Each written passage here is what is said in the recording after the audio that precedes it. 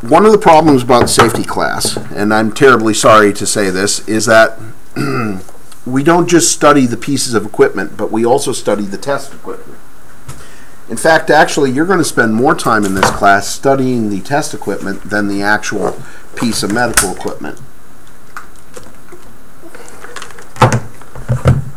This is essentially the same meter. But what you'll notice is the terms used on the 601 are different from the 600. Notice instead of resistance, it says earth leakage. And then it says, instead of chassis, it says enclosure leakage. And then there are some other changes, and trust me, we're going to go through the struggles as to how to use the 600 versus the 601. The basics is the 600 was designed for sale and use only in the United States. Well, it's an awfully big world out there, right? So the manufacturer wanted to make something that was more standardly understood by people overseas. And for some reason, when we say line voltage, they don't understand line voltage, but if you call it mains voltage, they understand that. Does that make any sense?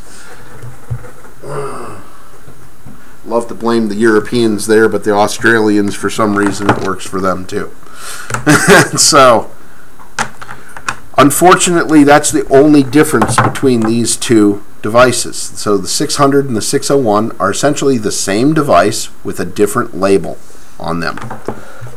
So what I'm going to do here is I'm going to connect my Kelvin cable to the chassis port. I'm going to connect my plug to the back of the unit. I'm going to connect my power cord to the test device. I'm going to go ahead and make sure, I'm going to go ahead and test it with the unit on. We know it won't make a difference. I'm going to make sure my center outlet is switched to normal polarity. I'm going to make sure that my neutral, here they call it L2, is closed. And I'm going to turn my dial to earth resistance, and you'll notice I got my 0.09 reading again, right?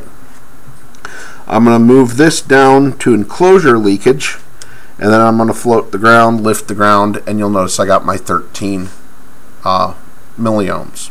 Sorry, milliamps. Don't make that mistake. It's amps, not ohms. It's just that simple. That wasn't a hard check, was it? Well, great.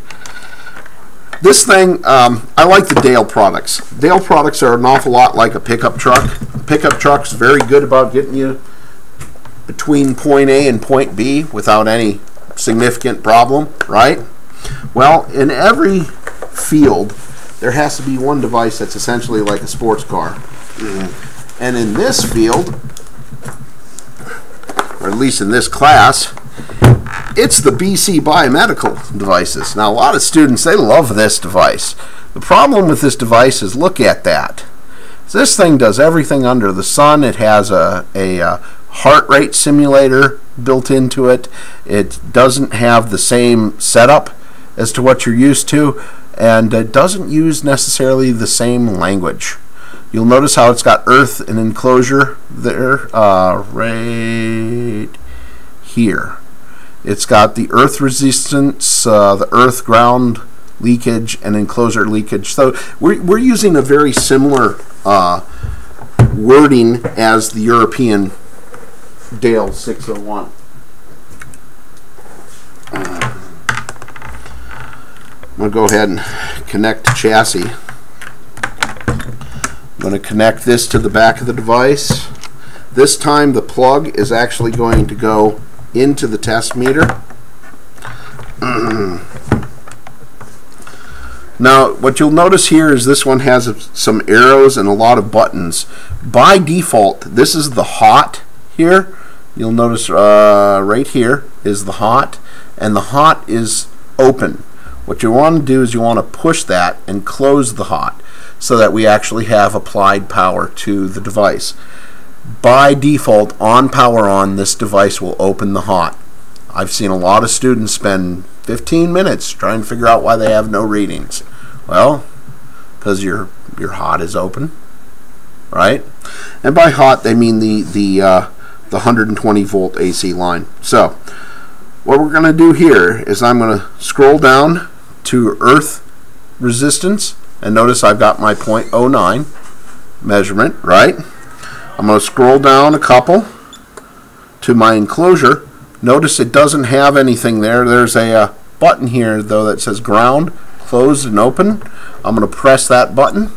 While I press that, notice we're up to 12, and then up at the top it tells you what the unit of measure is. So we're up to 12 microamps, right? This is how you do an electrical safety check, just a basic quick check. We typically will perform this check first when doing the preventive maintenance, because if the grounding is off, we need to make a repair right there, right? And basically you just remove the end of the plug and re-terminate, or replace the cable as necessary.